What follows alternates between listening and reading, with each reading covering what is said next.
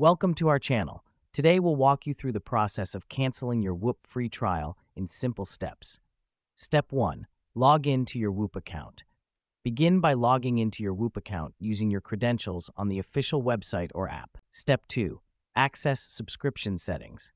Navigate to the subscription or account section within your Whoop account to manage your free trial details.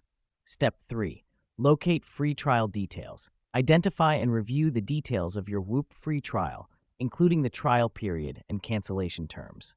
Step 4. Initiate cancellation. Look for the option to cancel your free trial and proceed with the cancellation process. Step 5. Confirm cancellation.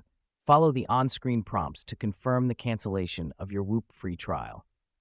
Step 6. Verify cancellation completion.